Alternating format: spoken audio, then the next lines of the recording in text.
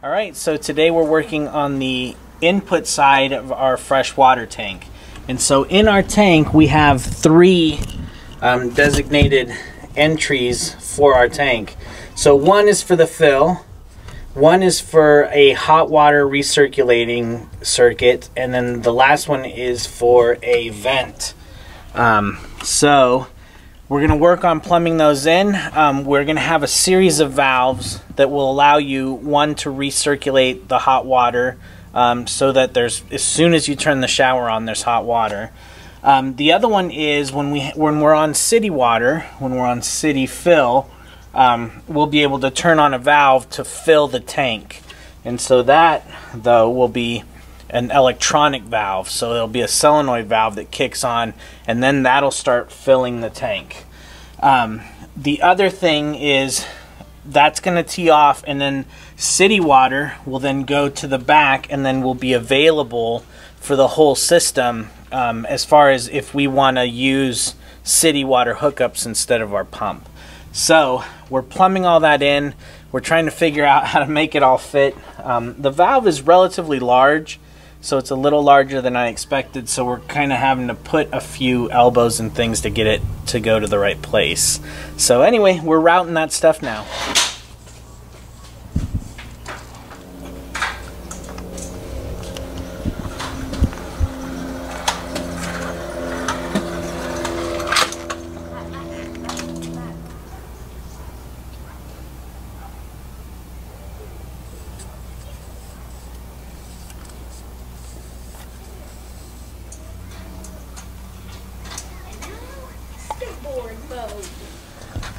Look, there's another trick. Sorry, Mom. There we go.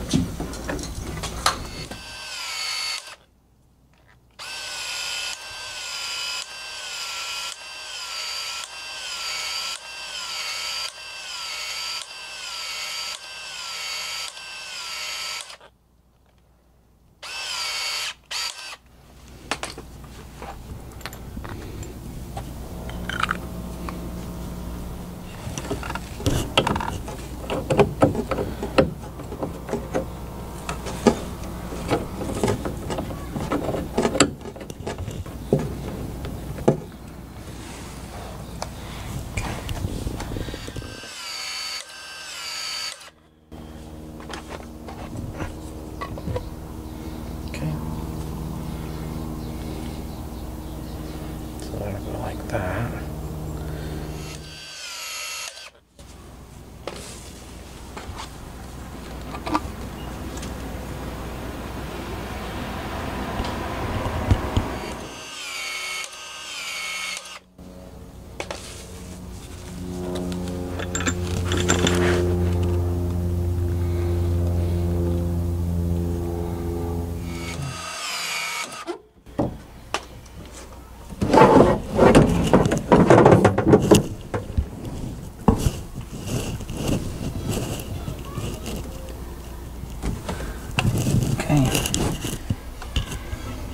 All right, so why would we want to have a solenoid for the fill valve?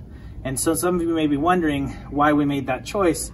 And so I'll kind of go through a scenario where something like that would be super beneficial. So one scenario that we can think of is we've heard that there are RV parks or at people's homes where you hook up to water and the pressure is less than ideal. So in that situation, what we would do is we would run off our pump. So we would hook up the water the same way as if we're on city water, but we would turn the city water valve off and run off of our pump. And so the reason we would have the city water on is we would use our home automation system to keep the level in the tank between, say, 40 and 60%. And that way it's just one less thing to worry about. If we had a manual valve, we'd have to come out here, turn that thing on, and then wait until it gets to a certain percentage or until that's enough water, and then remember to turn that thing off.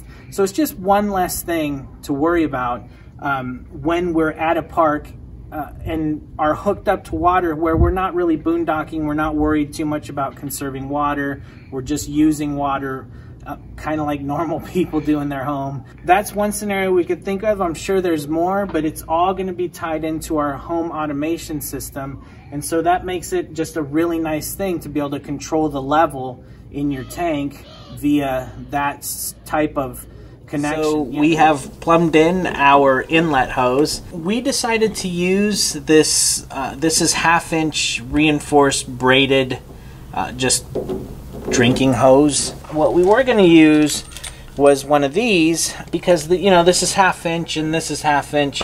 The problem is the opening on that, I don't know if you can see that, is so small.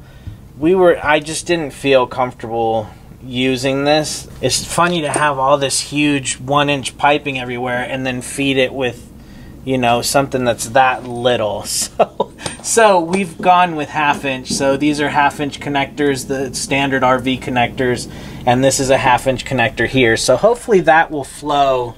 Hopefully that'll flow pretty well. And we have a couple extra of these. We did leave a slack in this line so that when we close the door, there's a little bit of give in it. So that's how we plumbed that in.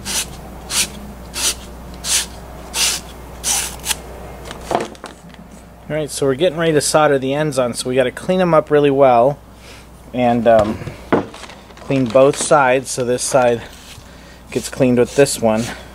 And so what we saw is that you want to make sure that the copper is super shiny like that, and then that way it promotes good adhesion with the solder, so there's no dirt or anything like that kind of contaminating them.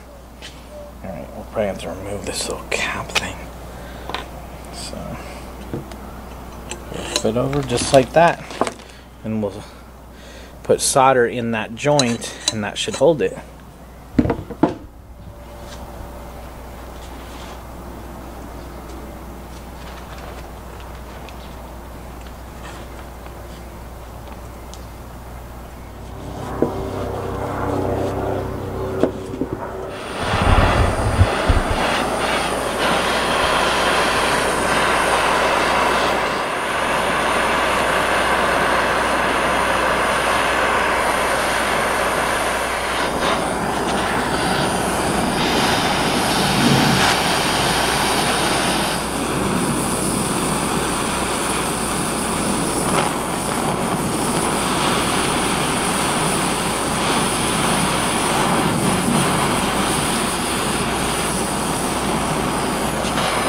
Alright, so we sweated the ends on.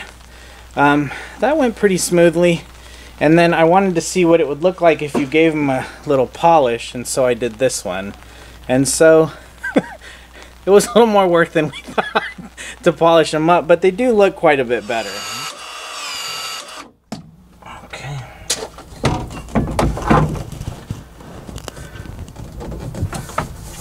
Okay, that's a nice curve. Okay, there we go. Alright, so what we ended up doing is putting a nice gradual curve in there, and then VHB taping this strap, and then gorilla duct taping that down to the tank. So that looks like it's gonna hold. It's just really to keep that thing from rattling around, so it looks like it's doing that. So anyway, we're gonna call that done. So I think it's mostly plumbed down here.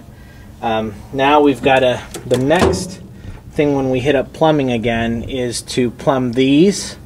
So that should be fairly easy. And then all of these will go inside except for one, which will be an outside shower, which we still have to figure that out too. So that'll be the next steps. Now that supply has been run into the manifolds, we thought that we would give you an overview of how the system works before we move to the inside of the bus to start roughing in all the fixtures. First, let's review the major components. To start with, we have the water inlet, which works as both a check valve and a pressure regulator set to 65 psi. Next are our water filters, which are a 3-step whole house system. Next we have our fresh tank, which holds 163 gallons. The water pump we're using is actually a shallow well pump that runs at 15 gallons per minute while keeping the pressure between 40 and 60 psi. Then we have the Girard tankless on-demand propane water heater. Finally, we're using manifolds for cold and hot water distribution in a home run style system. Next, we'll share the basic operation and configuration of our system.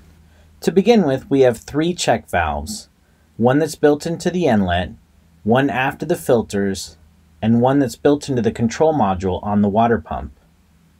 The system also has 9 control valves that allow us to manage the flow of the water through the system. We have planned for 6 different configurations of our system. Let's walk through each one.